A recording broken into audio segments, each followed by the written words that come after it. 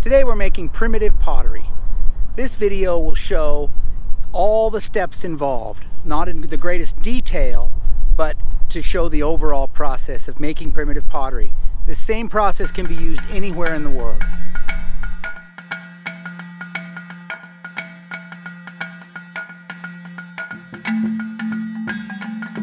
To start with, you need to find some clay.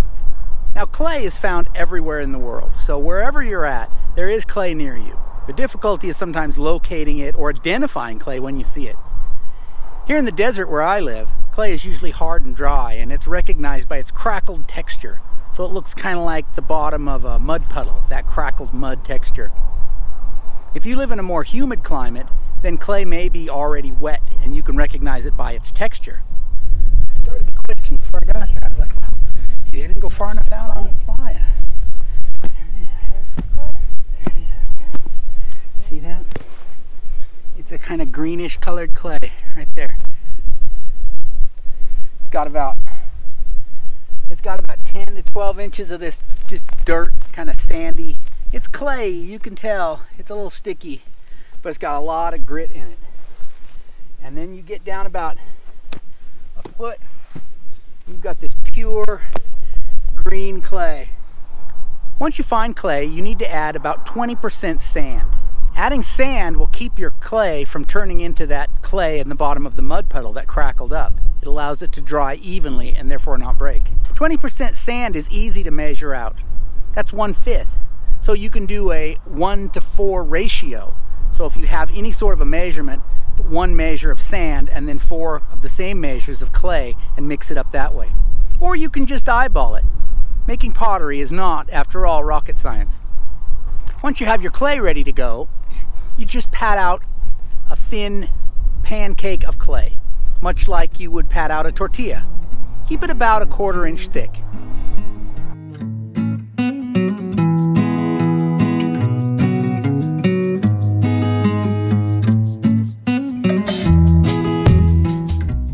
I press it down into the bottom of a puki so that I have a nice rounded form at the base of my vessel. Now, if you don't care if the bottom of your vessel is round, you can make it on any flat surface. Just make sure, whatever it is, that your clay doesn't get stuck on there. You might want to put a piece of cloth or paper under it so that you can get it up.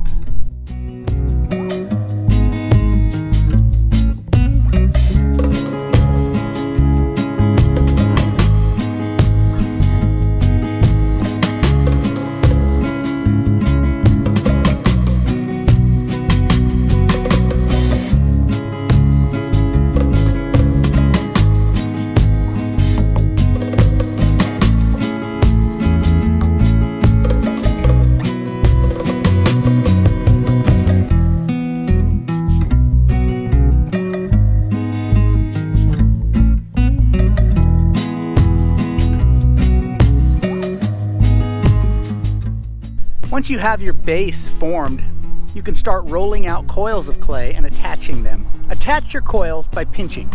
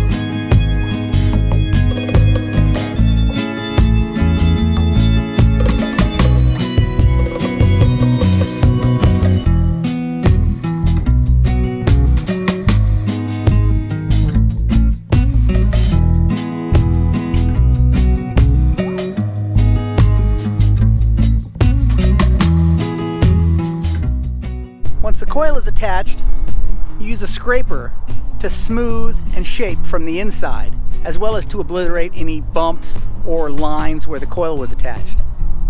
Here I'm using a gourd scraper, but you can make scrapers out of all sorts of things.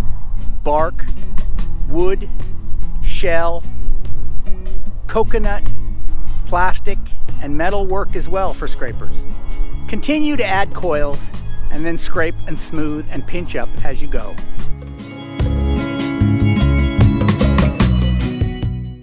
Eventually you'll get to the rim where you want to stop making your vessel.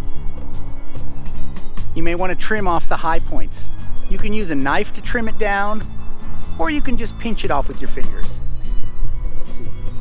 Once you get it fairly level, shape it. Get it wet.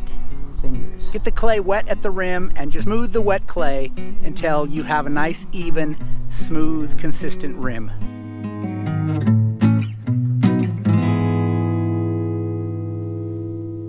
Now once your vessel is finished, you need to let it dry. You might want to let it dry for a week or two, depending on how humid your climate is. Your vessel needs to be fully dry before you decide to fire it, or it may explode. To fire your vessel, here I am stacking it over hot coals. Because this is a decorated vessel, I have it setting on rocks.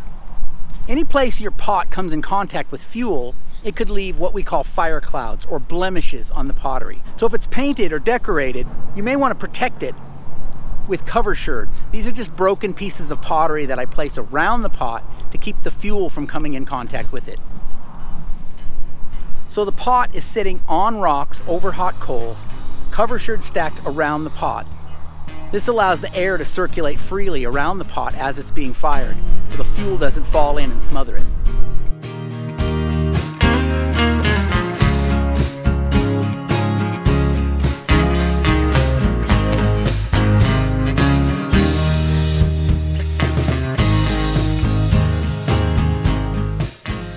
Then I just stack the fuel around the pot. A nice heavy layer of fuel, and then light it off.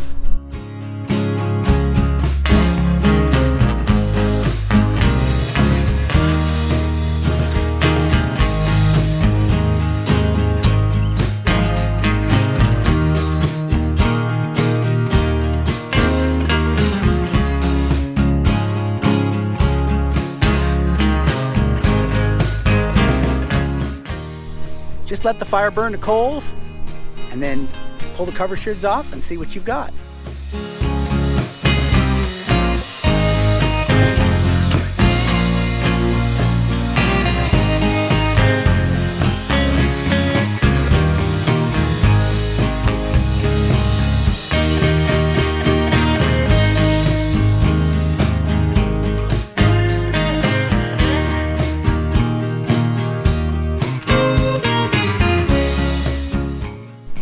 It's really that simple.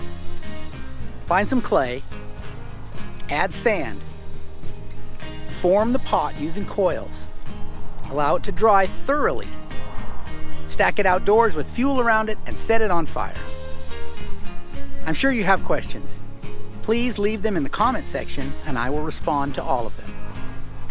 If you like this subject, I have other videos that are more detailed on steps of this process, for example, firing or coiling.